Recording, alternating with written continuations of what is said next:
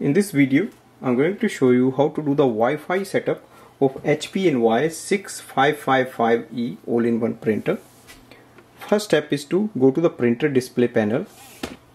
On the control panel, click on the menu and then scroll down and look for the settings icon. Select network, select Wi-Fi, and then select Wi-Fi setup start. It will give you the list of wireless networks. You just have to select your Wi-Fi and then you have to enter your Wi-Fi password. Select it. Next, click on this box.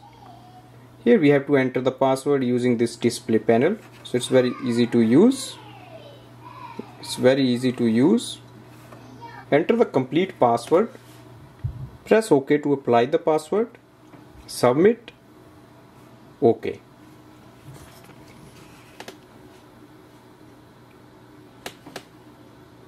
The Wi-Fi light will flash, and once it becomes stable, that means printer is connected. So this may take few seconds or it may take longer. It depends upon the signal strength of the Wi-Fi router. Printer is connected. Press OK and click on the home button. So that was the Wi-Fi setup of the printer. So once we do it, next step is to add this printer in a device for wireless printing and scanning. Now you can use iPhone, Android phone, laptop or MacBook for that. Just download the HP Smart app.